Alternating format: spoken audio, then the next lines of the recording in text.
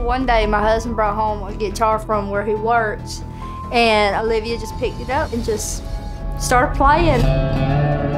Olivia has never ever played a guitar before in her life, never. I was surprised she even knew how to hold a guitar. She's never played one before. She adjusted the knobs and she just started singing maturely, and the song she was singing wasn't like Old MacDonald or B-I-N-G-O. She knew what she was singing. She was in rhythm with the guitar, and I've never actually seen her sing before. But when she did it, it was like she was a natural. And I looked at her and I said, "Where'd you learn how to sing like that?" She said, "Mama, I used to be a singer. I used to live in California, then I moved to New York. I had a family before I came to y'all."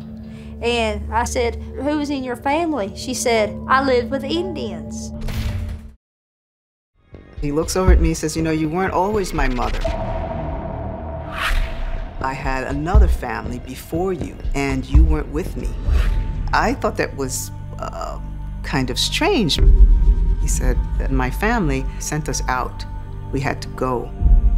I remember him saying over and over again, we had to go out into the forest. And I just listened to him, and he said, in the forest, we had to look for and I had to get my animal. When he'd start looking back and forth as if he was walking back and forth or pacing, it seemed like he was acting it out a little bit right in front of me. I was concerned that it could have been frightening for him. I remember him saying I was a boy. He said I wasn't a man. August told her that he went out into the woods and they had a specific task that they had to complete, that all boys had to go through. There was danger involved. There was skill that you had to use in order to complete your task. And he went out and did it. That would be a rites of passage.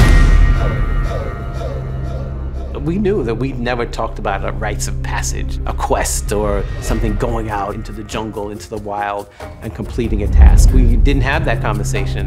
And as far as I knew, he didn't see things like that on TV and definitely not in the movies, because we were at every movie they had gone to at that point.